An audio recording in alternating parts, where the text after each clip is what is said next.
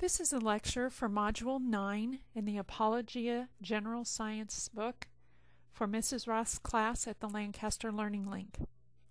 Module 9 is entitled, What is Life? In this module, we'll look at 4 criteria that define life. All life forms have to have each and every one of these in order to be considered a living organism. The first of these 4 criterion states that all life forms contain deoxyribonucleic acid, which is called DNA. Now I want you to say this word with me. Let me say it again one more time. Deoxyribonucleic acid. Now say it with me. Deoxyribonucleic acid. That is why we use an abbreviation, DNA, so that we don't have to say that big long word. What exactly is DNA? Well, DNA, or deoxyribonucleic acid, is a set of instructions that takes the chemicals which make up life, like the chemicals like proteins and carbs and fats, and it arranges those chemicals in just the right order so as to produce a living system. This model airplane kit is a good example of what DNA is like. The pieces that make up this kit do not make a model airplane. In order for the model airplane to be made, the pieces must be assembled according to the instructions. In the same way, the chemicals that make up a living organism require the instructions in DNA in order to form the living organism. So the next question is, what does DNA look like? Well, DNA is a molecule, and it is made up of atoms. Atoms are the smallest chemical unit of matter. What is matter? Well, matter is something that occupies space. Examples of atoms are things like oxygen, hydrogen, chlorine. There are about 116 different kinds of atoms. This slide shows you what's called the periodic table of elements. You may have seen this before. This is used a lot in chemistry, and we'll learn more about it next year in physical science. I just wanted to show this to you so that you can see all the different atoms that there are.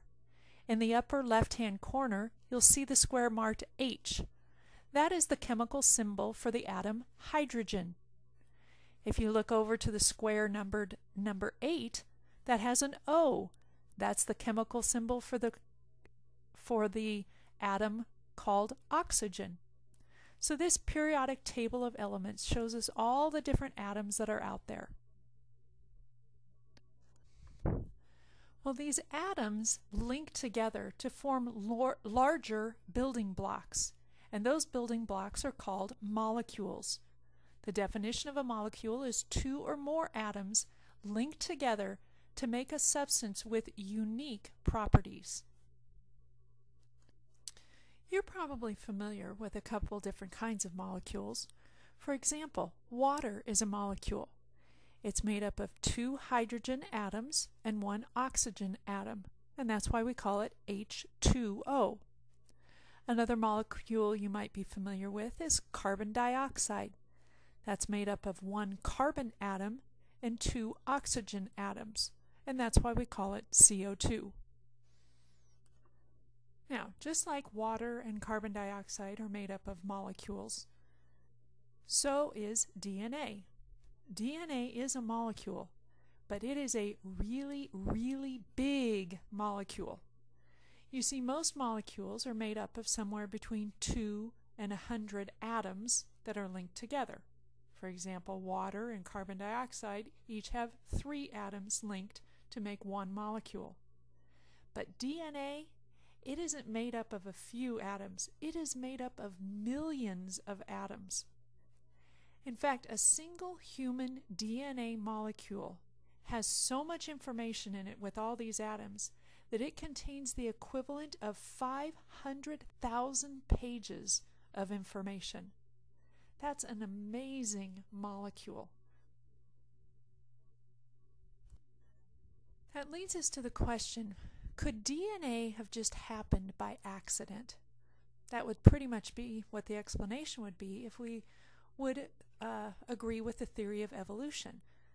Well, the idea that DNA would happen just by accident is sort of similar to the illustration where you would just throw together some plastic and some wire and some metal, and you'd leave it there on the ground and you would wait around for it to be struck by lightning.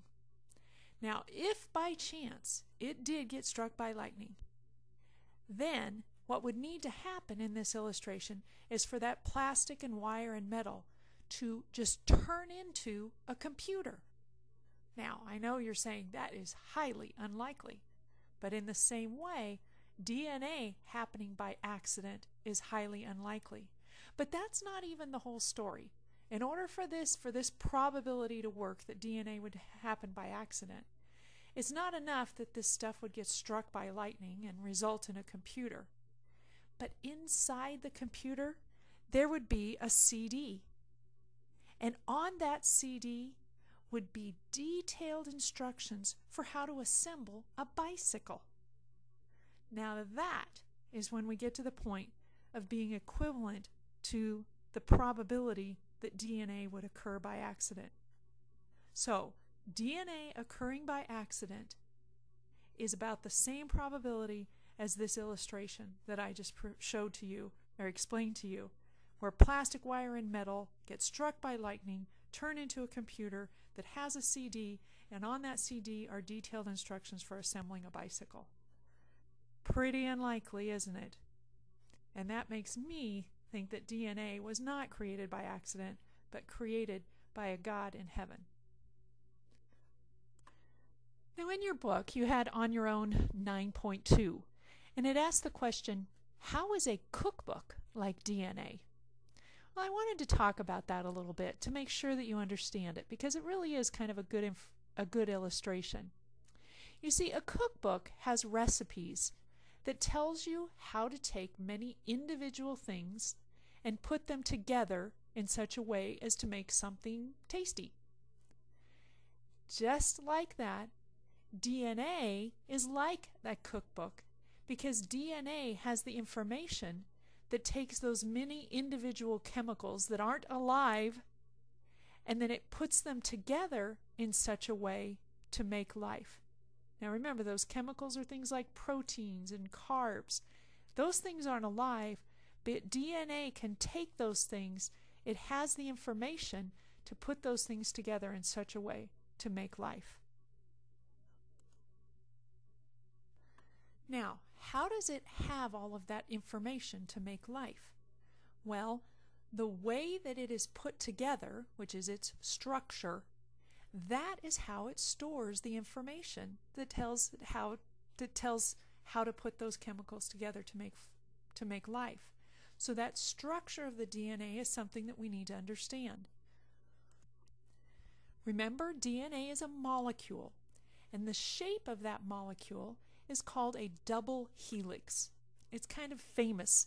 The double helix is sort of the famous shape of DNA. Now, other things can have the shape as well, but if you look at the bottom of this slide, you see that spiraling thing with the two pieces that are spiraling around each other, and that's called the double helix. Now, there's a couple parts of the DNA molecule structure that we need to learn about. First is the backbone. Those are the long strands that are shown here in sort of the silvery white. They are long strands of atoms that are linked together in just the right way. The other part of the DNA structure that carries the information are these units called nucleotide bases. Nucleotide bases. There are 4 different nucleotide bases. There's cytosine, guanine, thymine, and adenine. Those 4, in all their various combinations, give us all the information that DNA holds. But there are only certain ways that these different nucleotide bases can be combined together. Now here's one of my helpful little hints to help you remember how these can be put together. If you take these 4 nucleotide bases, the adenine, cytosine, guanine, and thymine, and put them in alphabetical order, then the middle 2 can be linked together, and the outside 2 can be linked together. So adenine always will be linked with thymine. Adenine and cytosine never can go together, and adenine and guanine can never go together. Adenine and thymine are the only combination.